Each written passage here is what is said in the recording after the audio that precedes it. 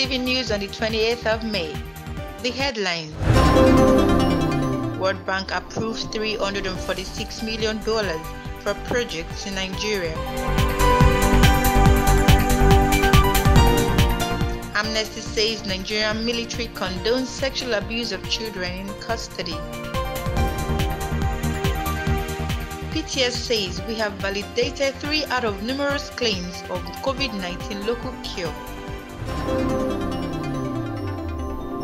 Absence of EFCC lawyer stalls Oyo-Ita's trial over the alleged 570 million naira fraud. Pandemic is creating lockdown generation as 1 in 6 youth stop work, United Nations declares. Despite recording highest COVID-19 cases on the continent, South Africa to resume places of worship June 1st. Trump threatens to close down social media.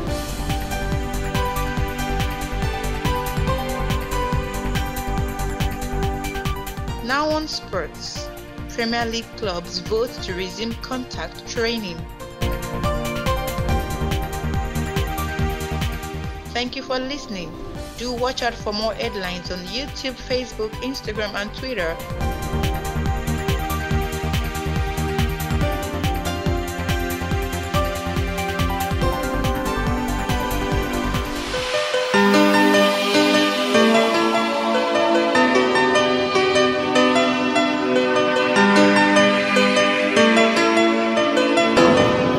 This is Bells TV.